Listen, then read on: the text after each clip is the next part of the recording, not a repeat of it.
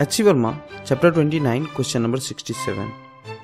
The kinetic energy of a charged particle decreases by 10 joules as it moves from a point at potential 100 volt to a point at potential 200 volts. Find the charge on the particle. As per the work energy theorem, the change in kinetic energy of the particle must be equal to the work done on it. Since there is no other force acting on the particle, this work must be done by the electrostatic force.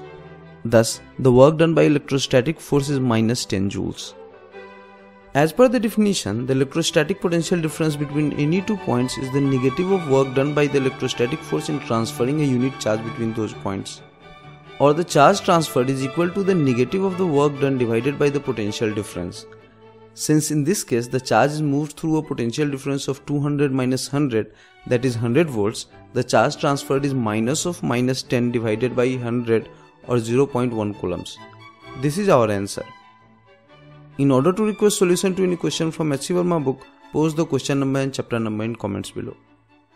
You may like to watch the solution of other questions from this chapter. The link for the playlist is shown on the screen. Check out our videos on the theories of physics. Subscribe the channel, like our Facebook page, follow us on Twitter and support us on Patreon. The links are given in the description. Thank you for watching.